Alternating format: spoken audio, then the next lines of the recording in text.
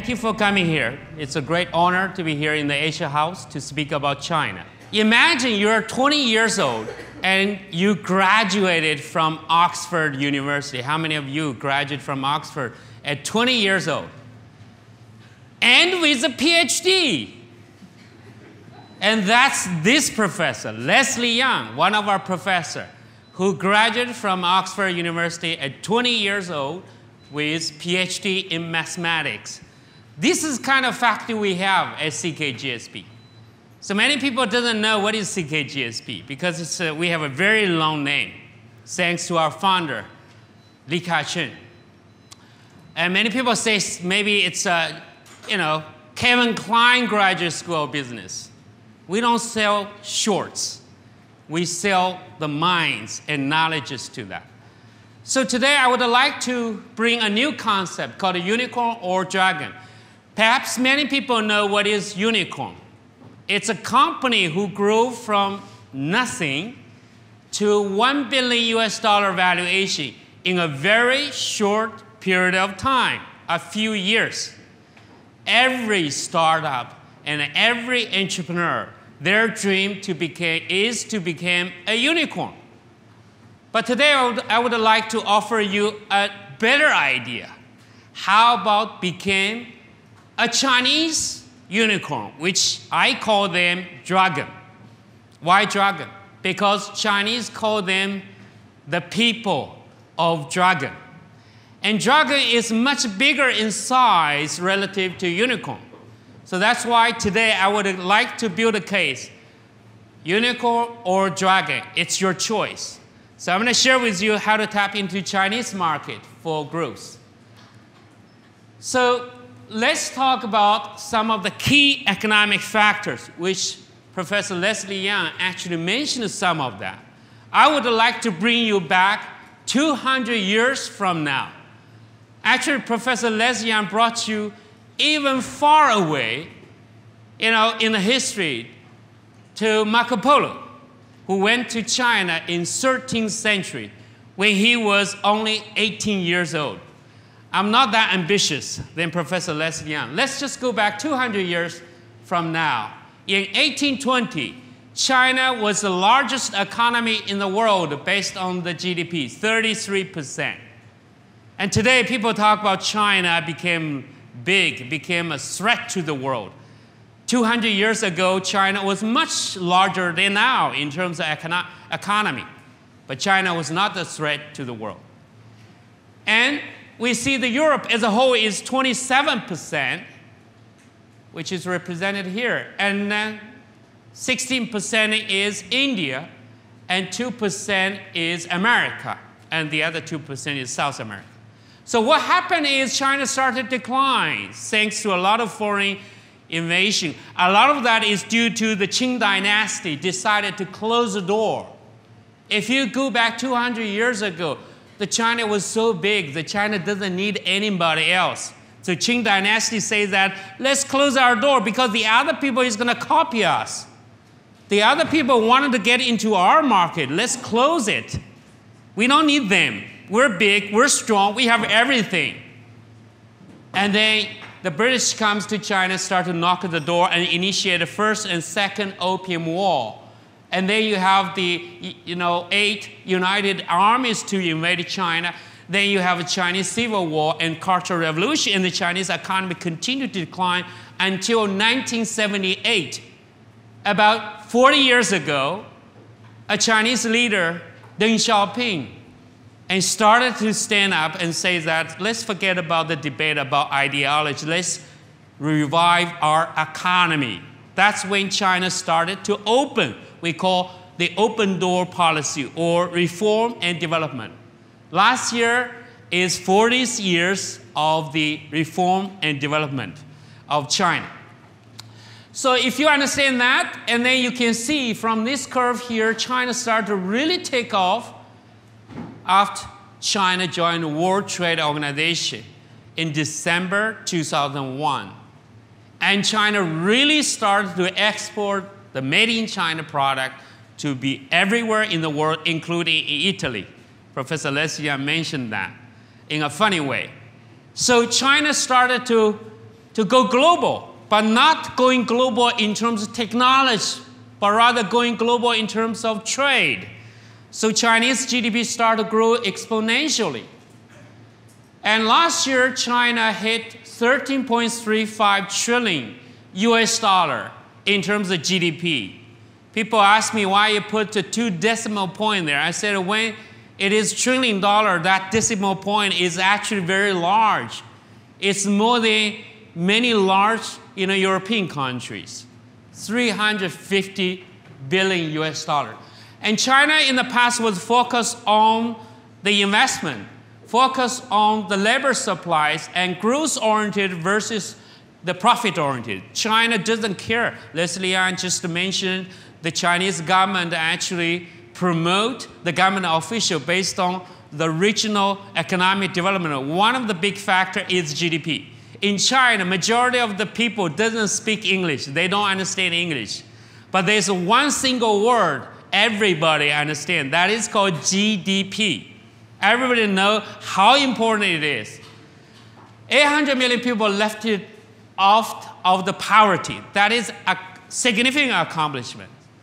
So we need to give China the credit for that, for 800 million people who has been lifted out of the poverty. And urban population grew substantially from about 18% to 58% in the past few years.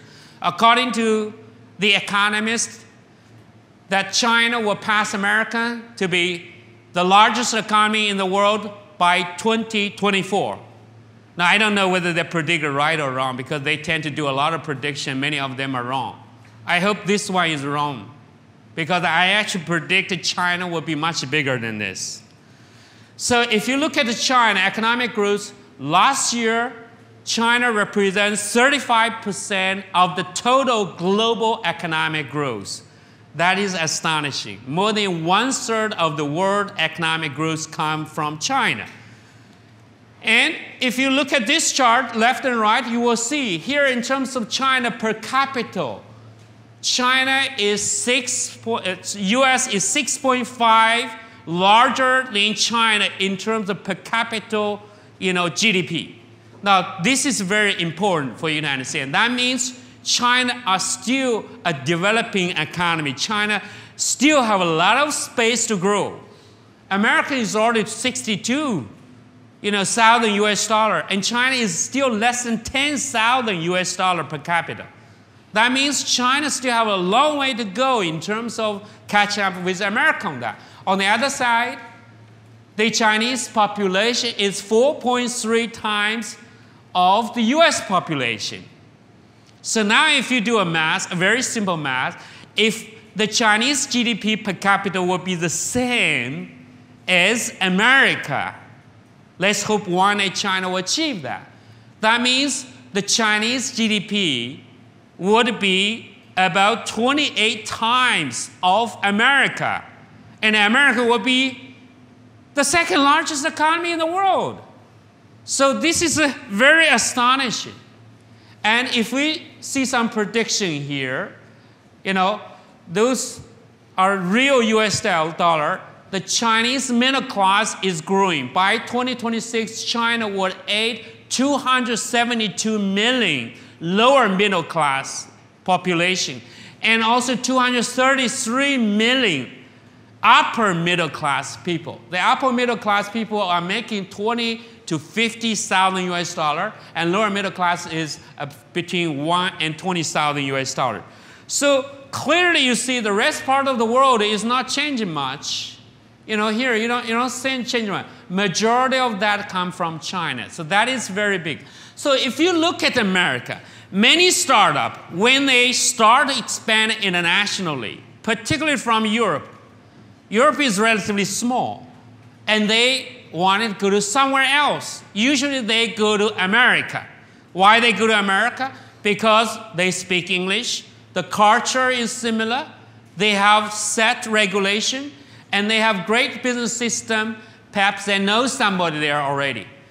But anything comes good also comes with something bad. In America, it's overly competitive. There's no clear technology advantages. And also, you have to work harder there. It's very sophisticated market space. So I argue, why you go to America? As an entrepreneur, you should go to places where other people didn't go to. Like Marco Polo. He went to China, nobody believed him. He's a great entrepreneur. He's an ancestor, of the great entrepreneurs here in this continent. So China has a very strong appetite for the Western brand. Look at all those brands are in China. On the other side, a lot of the Western people ask me, how come we don't see a lot of Chinese brand in America, in Europe? Now I tell them this. It's not that China doesn't have great technology or China doesn't have great talents. Professor Leslie Yang mentioned that half of the STEM workers, those are statisticians, technicians, engineers, mathematicians, are coming from China. China has more patents than the rest of the world. Huawei mobile phone has more patents than iPhone, okay? So it's not because of that. It's because China, they just deal with their local market. They're not exporting technologies. They're not going abroad for that. They're only going abroad with trade at this point. So that's why you don't see a lot of Chinese brand. But Western brand is in China because Chinese love them. Even Starbucks coffee, look at this. When I first entered China, they asked McKinsey to do a research and then say that McKinsey said, don't go to China because Chinese doesn't drink coffee. This is a tea drinking nation. But they went there saying that what if they only have 1% of the people drink coffee, what would be enough? And McKinsey made a big mistake. Chinese drink a lot of coffee. Chinese like to try new things, experience things. It's about lifestyle. It's not about coffee. I still doesn't enjoy coffee. It's about sitting on that chair and having that atmosphere and feeling that I'm Western and I'm trendy and I'm a different kind of people than my parents. Gosh, I have 2 children. I hope they don't think this way. Now, Coca-Cola, what is Coca-Cola? This is a toxic drink. I encourage you, don't drink too much of it. I'm addicted to it. It's hopeless. But they do so well in China. #1 brand in China, Coca-Cola. Great name in Chinese and also English. Kentucky Fried Chicken. When I was dating my girlfriend in Shanghai, I brought her to Kentucky Fried Chicken. Can you believe that? And that Kentucky Fried Chicken was built on the bun of Shanghai. Now it's replaced with all those great restaurants like Mr. and Mrs. Bun and Bun, #3, #5. I dated her in the Kentucky Fried Chicken. She was very happy. And I proposed to her. We are married now.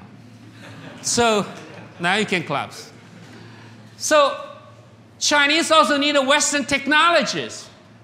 Chinese bought a lot of great technology companies.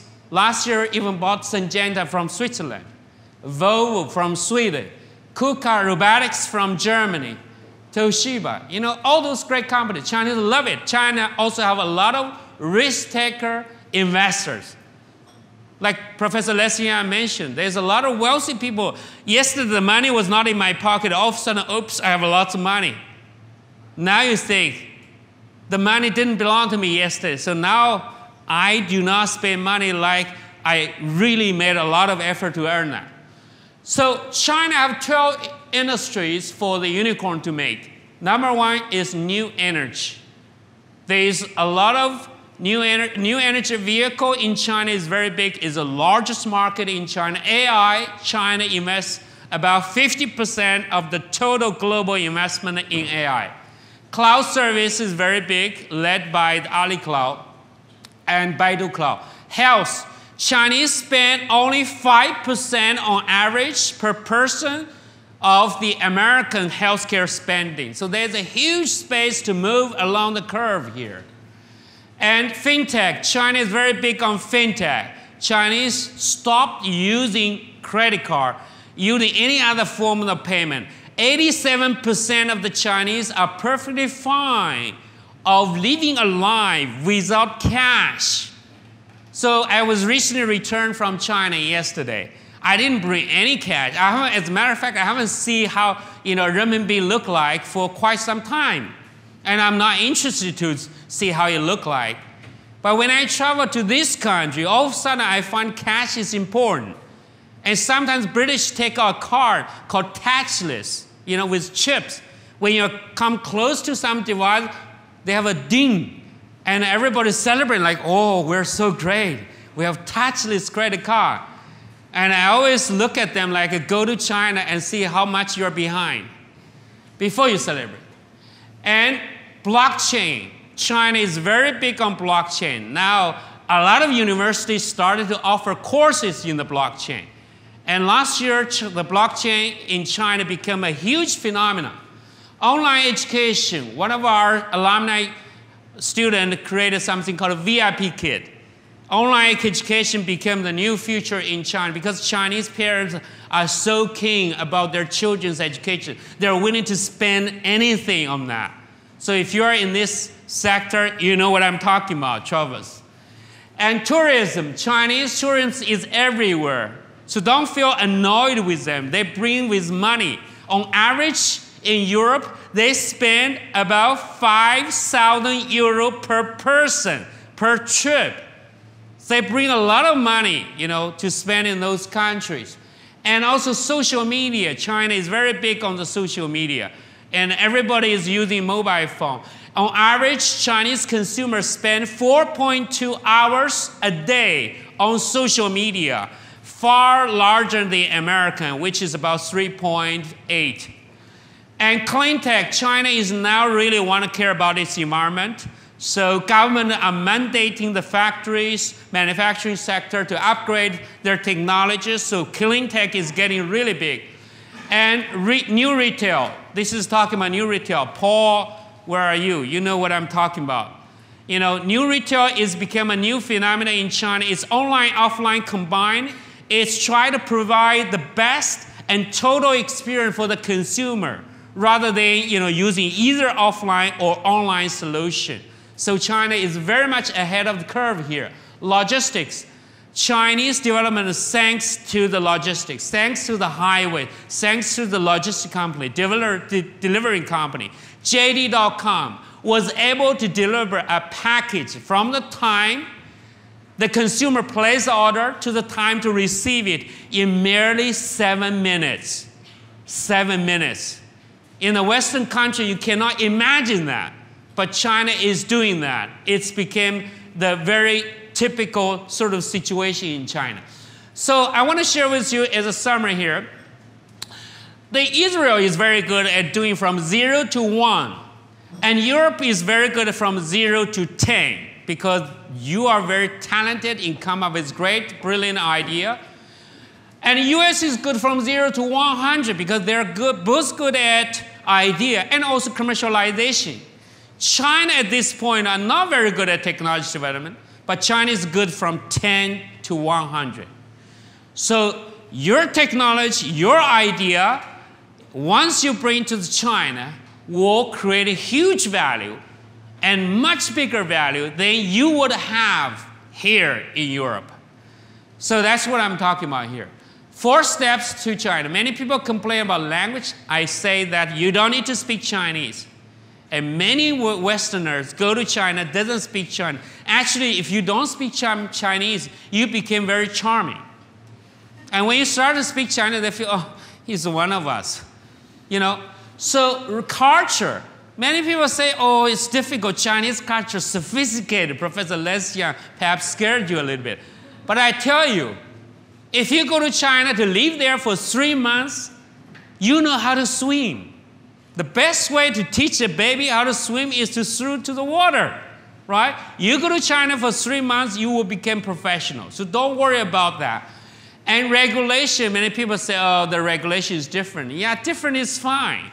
Who says the regulation need to be the same, right? Before there's no regulation. Political system, business system, I can spend a lot of time to tell you about. 4 steps to tap into Chinese market. I really run out of time. Now, step 1, in-depth understanding of Chinese consumer. You need to understand local consumer. You cannot just go there and do what you are used to do here. So Chinese consumer are different. They buy things now with e-commerce, And they buy things not because they need to buy, it's because impulsive, driven, shopping attitude. And they have the strong established local team, high Chinese, workers. They work very hard, they're very talented, and they understand the local knowledge, and they listen to you. Once you're their boss, they listen to you. They have very strong execution power. So we see a lot of expats start to leave China because the local talents become very important. So don't go there just looking for a partner. You can establish your own thing there. Develop the right channel strategy, whether it's the e-commerce, distributor model, franchise model, traditional offline model, and you can name it. Create effective marketing strategy. You can use KOL, you can use Weibo, WeChat, and you can also use offline way as well. Thank you very much. I hope you go to China and you will not be disappointed. If you still wait and to see, and chance may not last. Thank you.